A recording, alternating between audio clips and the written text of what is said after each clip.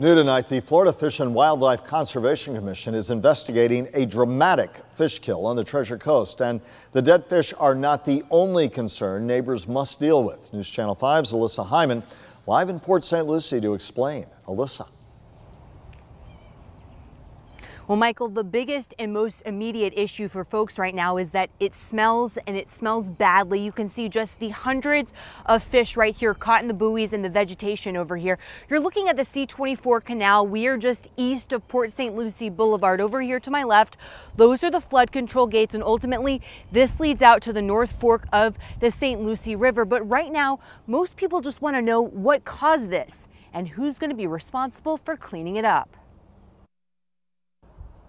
It's hard to live here now. Port St. Lucie's Miguel Gonzalez can't stomach the stench anymore. Sometimes it smells inside a house. He now walks around his neighborhood with Vicks Vapor Rub and a towel. I take my little dog outside, and it's hard to be outside.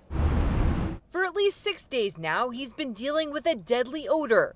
That fishy smell, hundreds of dead fish, just sitting in the C-24 Canal, which sits right in front of his Dalton Circle home. Somebody's got to come in. It's a bad smell, worse in the morning when the sun comes up. The suffocating smell now seeping into the entire neighborhood. Ever since it's been like that, we haven't seen anybody come around. At this point, FWC would only say it's looking into the fish kill, but something like this can happen after a major storm like Irma, when there's a sudden runoff.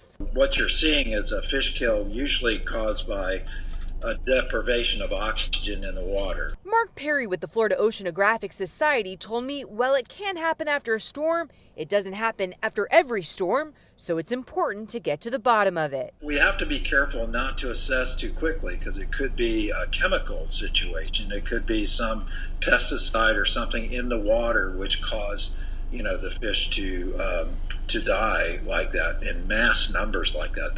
That's very big fish kill.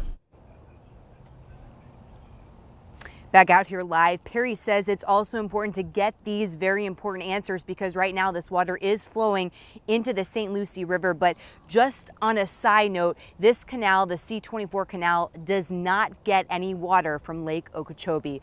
Reporting live tonight in Port St. Lucie, Alyssa Hyman, WPTV News Channel 5.